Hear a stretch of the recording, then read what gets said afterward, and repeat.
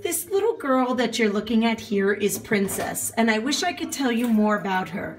Princess was found outside, actually in Clifton, by a gas station by the Alexis Steakhouse, and a very good Samaritan took her in and got her to safety at the shelter. And yes, she's very tired and very sad because she does not know where her parents are. We estimate her to be an adult, spayed. We did get her checked out health-wise, but she did have a collar on, so we would have to think that this cat belonged to somebody.